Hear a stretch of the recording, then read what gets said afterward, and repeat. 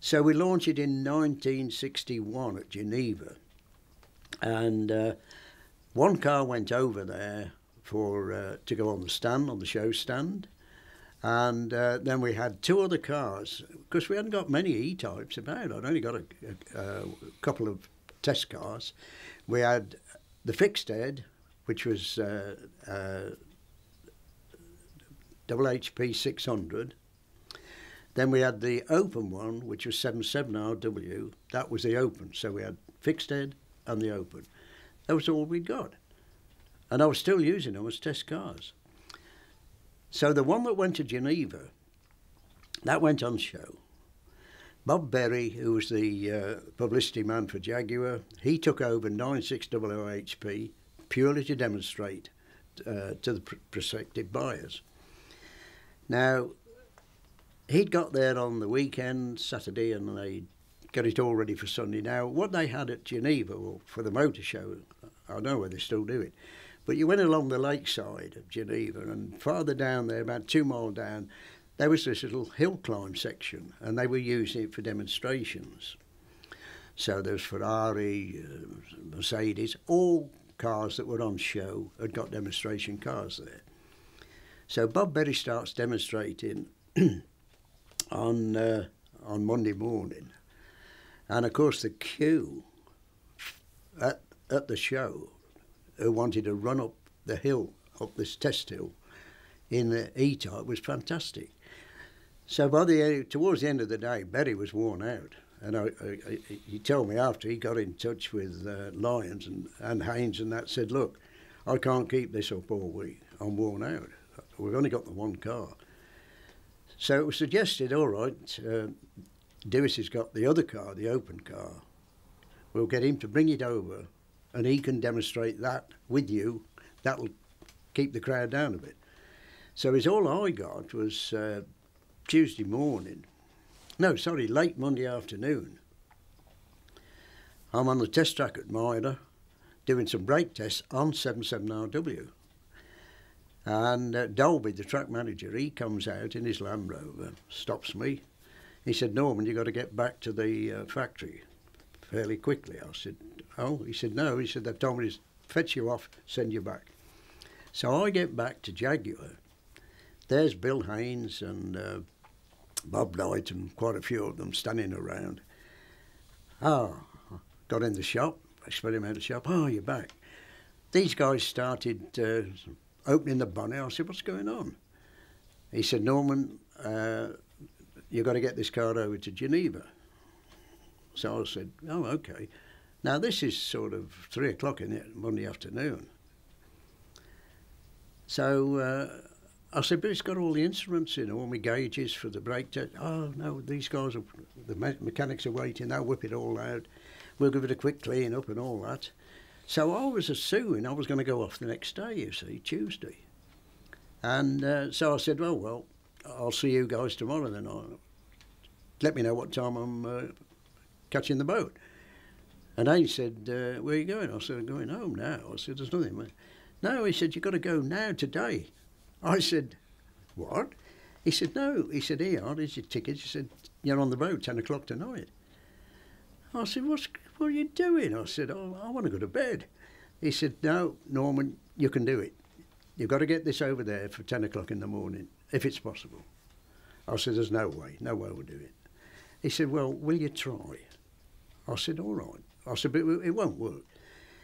I said, anyway, I'll go home and get my overnight bag, which I'd always had. He said, that's all done, it's in your office. They'd already been up to see Nan and say he's off for the weekend. She always used to pack the bag.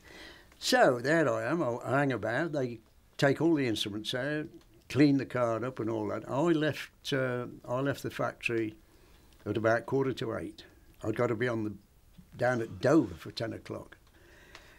So I drive, mind you, those days we hadn't got motorways, but there wasn't the traffic like it is today. So I scream off down.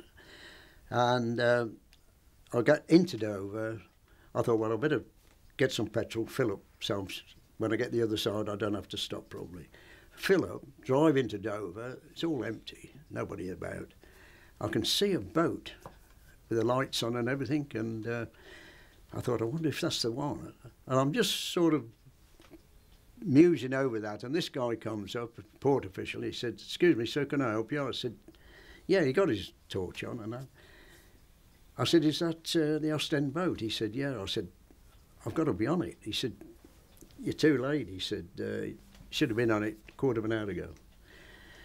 I said, "Well," I said, "I don't know. I've got to get on that boat." And his light shone on the car, the green 779W, and he said, "What's this?" I said, "This is the new Jaguar, just been launched yesterday." "Oh," he said, "that's the one they've been on the news about." He said, "What is it, 150 mile an hour?" I said, "Yeah." He said, "This?" I said, "Oh, yeah." "God," he said, "this is some car." He said, "Hang on."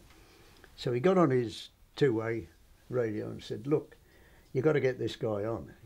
This is the new Jaguar, which has been on the television and the news. You want to see it." So they let me on. I got on. And while they were looking at the car, I went and had a coffee and got my head down, had a half hour's sleep, got off at Ostend, and I drove non-stop to Geneva all the way through. And I arrived there at 12 minutes to 10. I'd got to be there for 10. Of course, when I arrive at Geneva, there's all the crowd, the press people there, and Sir William Lyons and all of them there. Emil Fry, he's the main dealer for Jaguar and that. So I pull up, and Lyons just walked across, and he looked at his wife. He said, "I knew you'd do it, this," and just walked off.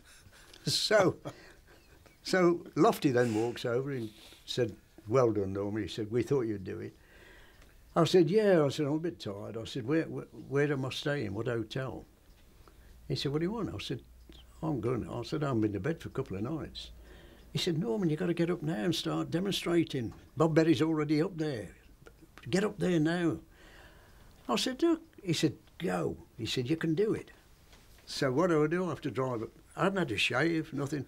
Drive up to the test hill and start demonstrating it. So that was the what they call the mad dash, Dewis mad dash to Geneva. I did it in 11 hours. My average speed was 68 mile an hour for the journey. And so we did the demonstrations. And again, I did them on the Tuesday. Wednesday morning we got up there. And what I suggested was, instead of us keep going to the salon and picking one person up and driving him all the way down to the test hill, I said, you get a saloon car and you can bring 4 or 5 people at a time. We will stay put at the test hill. And you bring the people, and when we finish, take them back and do a shuttle. Quick. Good idea. So that's what we started. That was started on the Wednesday morning. Now, about 2 o'clock, just after lunchtime, I've got this guy in with me. He's a German bloke, wants to demonstrate. So and what they do, they just bring you up to a start, and a guy drops a flag when he knows the hill's clear. And the hill, it goes up quite a climb, and you go over the top. There's about 1.5 miles, fairly flat runway, and then you come down the other side back to the start. So I'm sitting there with this demonstrator. I'm demonstrating to this guy, and some guy walks over, and he said, "Excuse me, Mr. Dewis." I said, "Yeah." And I could see round his neck some of the string, and I thought, hello. On the end of that, there's a stopwatch, because we always had the old string with us. So I said, "Yeah." I said, "Can I help you?" He said, "Yeah." He said, "Just to let you know, Mr. Dewis, you're the quickest up the hill." I said, "Oh." I said, "I didn't know we'd be in time." He said, "Not officially," he said, "but I'm down here 2 or 3 hours, and we're doing a check." He said, you're the quickest. The Mercedes guy hears this, you see. So I go up the hill again, Betty's going up, and we're doing this, and the Mercedes start going quicker, we start going quicker. And the Ferrari boys hear about it. So it becomes, by the sort of 3 o'clock Wednesday afternoon, it becomes a hill climb speed test. Who can get up the quickest? And some of these poor guys who were getting in the car for demonstration, it was a shame, because when we came back to the start, they'd got white knuckles. the toe caps shoes were turned up with it been pressing on the floor. I always remember I got back with one guy, and as he got out, he was shaking a bit, and the other guy getting in, he said, what was it like? He said, don't go. He said. But anyway, we finished up for the whole week.